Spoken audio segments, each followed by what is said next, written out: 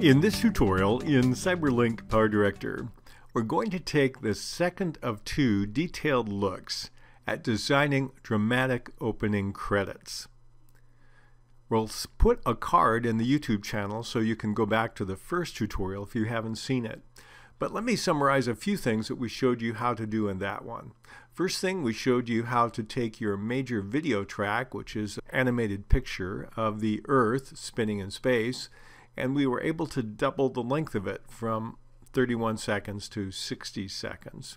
And then we showed you how to click on the track and use the beat detection to set the beats that we're going to use to control the timing of the entrance and disappearance of the names of our major stars in our fictitious film. And then the third thing we did is we went in and we showed you how to design titles that kind of match the coloring of the globe here in the background and drop them in one after the other.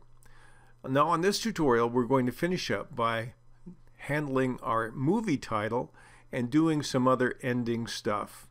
So I have the four major actors here on track number 2, and I actually copied a 5th version. That will be the basis on which we design our title. So I'm going to have to decide how long in terms of beats I want my title to come in. I'll take the 5th unit here and I'll drag it over to this beat marker 5203, and that will be the length of it. Now we're going to double click on it to get into our title designer, and here we're going to put the name of our movie, and our name is Lost and Forgotten. And we're going to change it from the title of the actors and actresses. So with it highlighted, I'm going to change the size of it. I want it at 40. I don't see a 40 in here, but again, all you need to do is drag over the number and you can type in any number you like. And then I have to decide where I want it to come down to. I'm going to take and drag it about maybe to here, and then I'll click right here and do my horizontal center. Now it inherited the features of the other titles, which is a slide down if I hover over the darker bluish green area, and the ending is a fade. Now I want to change the ending of this as well as the size of the text. So I'm going to click on my effect, and I'll go to, I'm in my ending effects, and I'm going to do a dissolve down. They're alphabetical, and that will be my ending effect. We're going to change the length of both of these in a minute. I'd like to show you how to do that. I'll click on OK for now. So what I want to do is, if I back up just a little bit here, I have my Lucy Lou come in, and then we'll go ahead and have the title come in.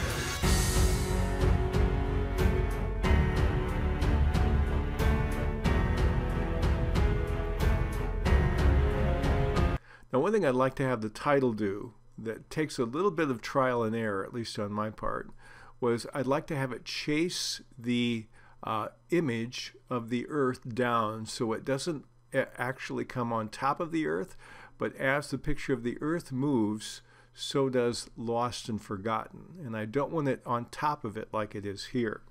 And so you have to work on some timings in your title.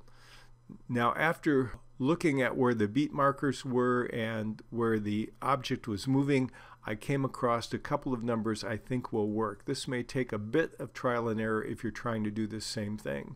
So I'm going to lengthen take out the end here where I have the second one go all the way to the end of the clip, and I found if I do my drop down, and I need to click on the right clock, which is my movie time code, not my clip time code.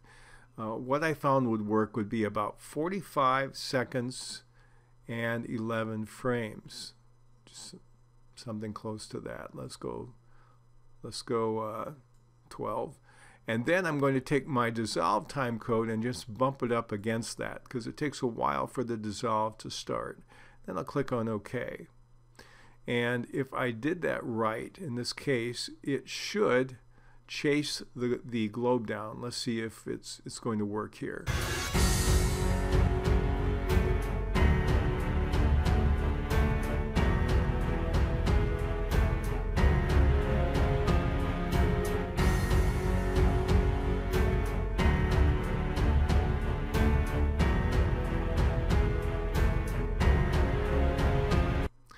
hard part in doing this was getting the dissolve to hit right on this beat marker here.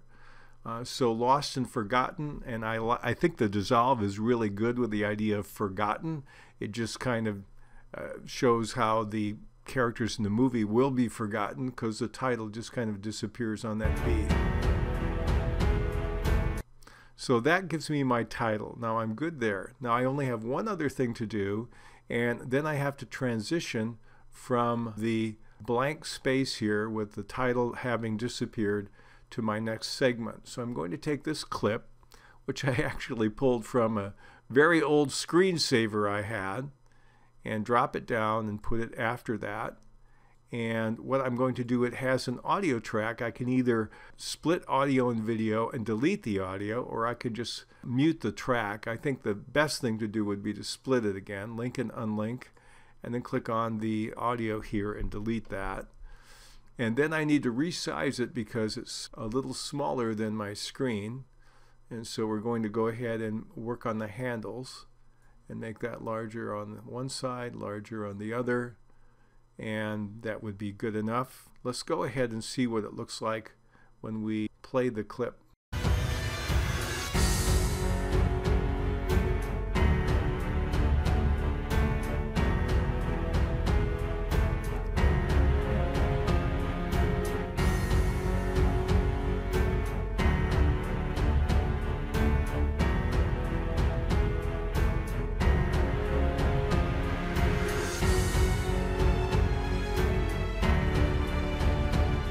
I like where the strings come in at this beat marker. It's a perfect place to transition into this final clip.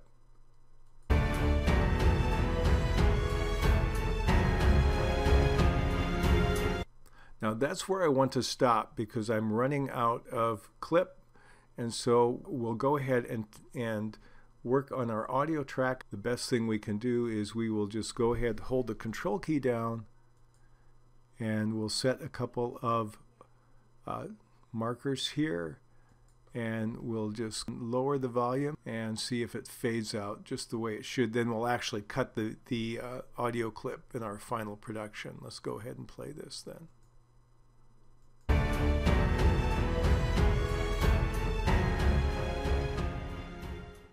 Okay, then I would normally, probably at this beat marker, I will cut all of my clips in my timeline.